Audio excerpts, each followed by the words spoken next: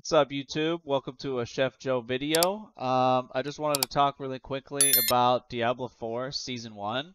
But before we do that, I wanted to mention the increased drop rates for all of the unique items following the Helltide chest patch.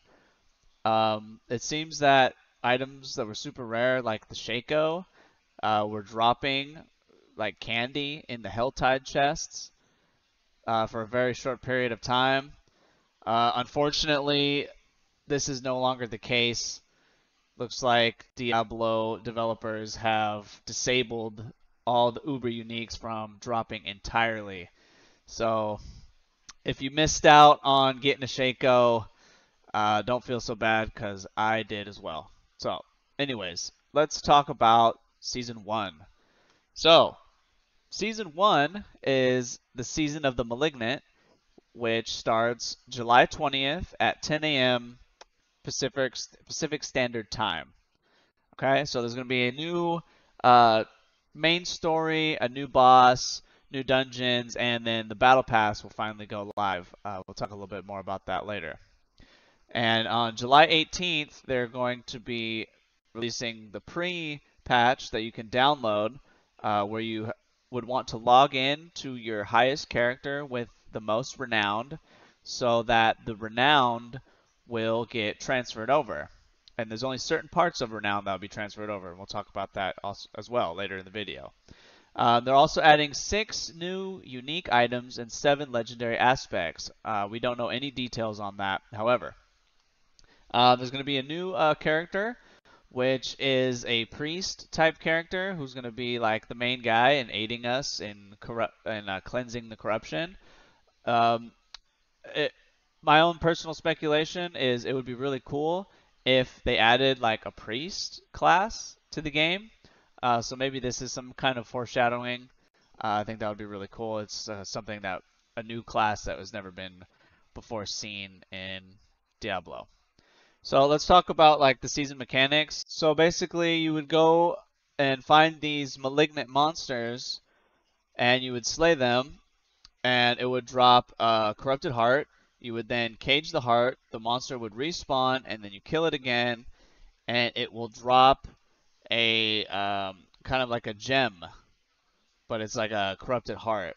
Okay, and these are the ones that it kind of looks like. There's going to be 32 malignant heart across 4 categories. So there's going to be different colors that will go into the respective color slot in your jewelry. Okay? And this looks like this is going to be the new like corrupted boss, the new endgame boss. I'm not quite sure how that's going to work. So there's going to be a new place to farm these malignant hearts. It's going to be called the Malignant Tunnels, which is basically like a nightmare dungeon that's been corrupted. And Varshan the Consumed is the newest boss battle. So I don't know if it's going to be like Uber Lilith or what the deal is with that. And for those of you that don't know, the new season is going to be completely separate from your characters that you have now that are in the Eternal Realm. So once the season is over, the characters from the seasonal realm will be transferred over to the Eternal Realm. And it is possible that some seasonal mechanics may transfer back to the Eternal Realm, but they haven't confirmed on that yet. So when you start the season, right, you do not need to purchase the Battle Pass. There's going to be 3 different tiers. The free version, which anyone will have access to. The Ultimate, where you get access to some of the cosmetics, but not all of them. And then the Premium, which is $20, and you will get access to everything. And you can skip the campaign if you have already completed the campaign on one of your characters. So you do need to complete the campaign before Season 1 if you want to jump right into the seasonal content. Your mount will be available immediately, and you get to keep all of your altars of Lilith and the renown for them and the map. Everything else will be reset. Side quest, stronghold, the dungeons, everything will be wiped. Okay? So, and they're also kind of categorizing this season as these malignant hearts that give you these powerful bonuses, which basically will be like an extra added legendary aspect. They want you to make you feel like your character is extremely powerful, like almost like broken.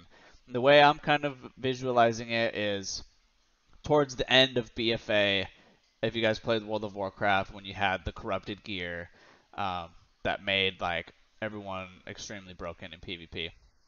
So here's what the season journey kind of looks like. You kind of go out and you'll have to do these quests here, and you fill up your bar. And once you get the bar full of the objectives, then you claim your rewards. It looks like you got some aspects here and a legendary cache. And then there's also going to be um, these essences, the season blessings, the smoldering ashes that you can get that you spend on seasonal blessings. Okay?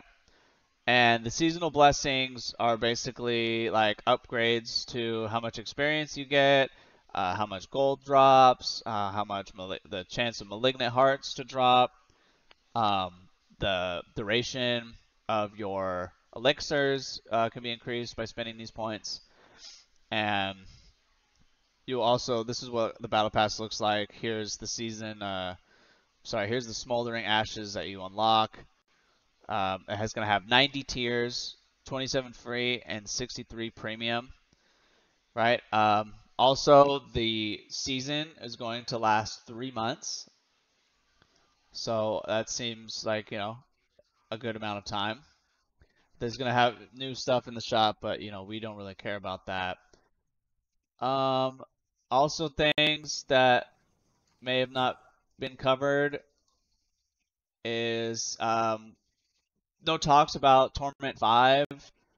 I don't know when that's going to happen. There's going to be a huge 13-page patch update right before Season 1, so I would wait to pick what class you're going to be until that comes out. I personally want to be a Summoning Necro, but if it's totally Garbanzo, then, I'm probably not going to.